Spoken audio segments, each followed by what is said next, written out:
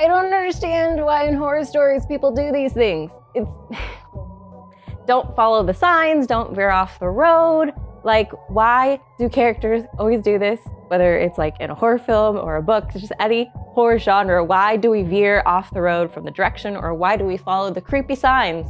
Why do we do it? For some reason, they did it in this one for our second Goosebumps book, which is One Day at Horrorland. This is the Morris family, and they're going on a family vacation. They were supposed to go to the Zoo Gardens theme park, which I don't really know what that is. I don't really describe it in the book. It sounds like maybe there are zoo animals there, maybe there's some rides. It has like more of a tropical vibe. But they get lost and they're like in the desert. And we have, again, these parents are a bit better than the first Goosebumps book. They still kind of argue a lot. They feel bad though, and they try to like quell their temper. They try to hold back their temper a little bit more. I also think this is like the best mom written so far. And then we have Lizzie and Luke. They're the brother and sister for this one. And then we have Clay, which is Luke's friend. Clay, I'm sorry, you should not be friends with Luke and his family anymore after this, because this was a traumatizing experience. They end up, I think there's like a tire issue and they're all upset and they're cranky and they're hangry. And then they see a sign, kind of like this one. It doesn't say welcome, but it says like Horrorland, follow this way. And the monster's like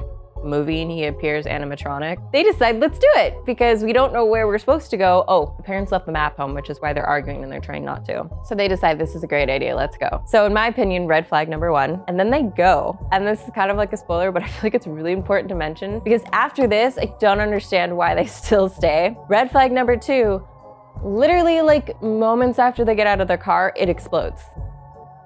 Yes, it explodes. They're like 20 or 30 feet away from the car and they just watch it go up in flames.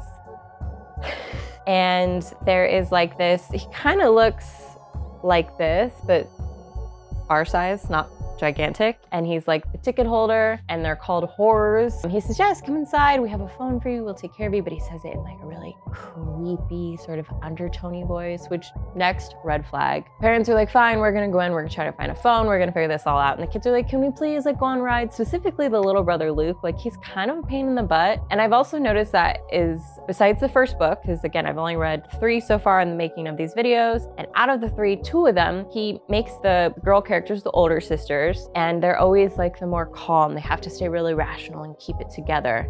And then the brothers are always annoying and out of control and whiny and always trying to get their way. I don't know, it's really interesting. That's kind of like the stereotype that he writes for all these characters. So Lizzie's trying to keep everything together while she's watching Luke and Clay. And of course, Luke wants to go on like every single ride. But again, next red flag is there's like no one here. I will say though, the park is really cool. They have like these different sections set up that are very horror-esque. Again, I don't want to give that away because I think that takes away from like the experience of reading it. But some of the rides they go on are really creepy, and one specifically because it does say back here that they deal with like a house of mirrors, and that scene in the book was absolutely terrifying. If you have claustrophobia issues, it's gonna be really hard to read. I will say that when it comes to like the spooks, R.L. Stine does a really good with spooks. I feel like in all of his books so far, I'm going, no.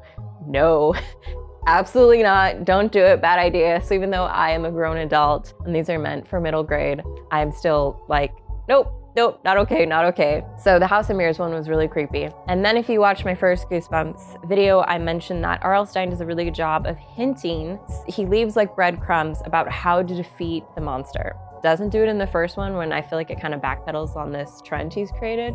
So maybe he realized he should do that after he wrote that book.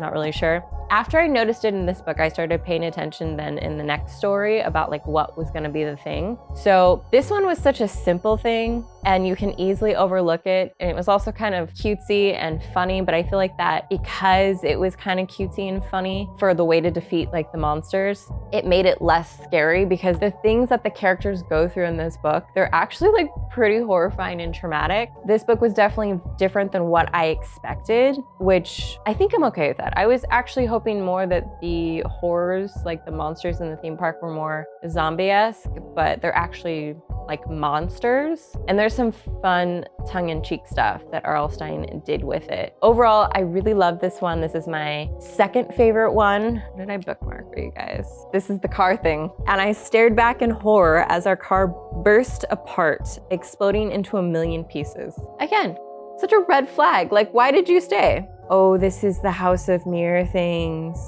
I think it was just me annoyed that they decided to do it. Oh, this was interesting. One of the green whores goes up to Lizzie and he whispers, "Get away while you can." Please, I'm serious, get away while you can. That was also interesting that one of the horrors did that. Oh, I was like, why? Okay, so after Lizzie has gone through like all these horrors and they finally find their parents, everyone's like, let's eat lunch before we go. No, just leave. You can find food on the way home. It's fine. This was another thing that I don't want to spoil, but again, it's another like claustrophobia thing. Again, R.L. Stine does some really, really good stuff. I think definitely read this one more than this one. Obviously, it's still creepy, but I like this one so much more. But if you, in real life, are stranded on the side of the road or lost, don't follow the creepy signs, don't follow them. And if you do, first red flag, get out of there. More characters need to listen to this advice. I will see you in the next Goosebumps Goosebumps video. We got 3 more to go, guys. I hope you all love Halloween as much as I do. Let me know in the comments what spooky things you're watching for Halloween, any spooky books that you're reading, if you've done any spooky things. I went on 2 haunted tours in Edinburgh in their underground vaults, and one was in a graveyard. It was so terrifying. It was everything I wanted for spookiness for Halloween. Please like this video if you enjoyed it, subscribe if you want to be a part of our bookish community. I hope you're having a spooktacular October. You guys probably can get that for every video. Okay, bye.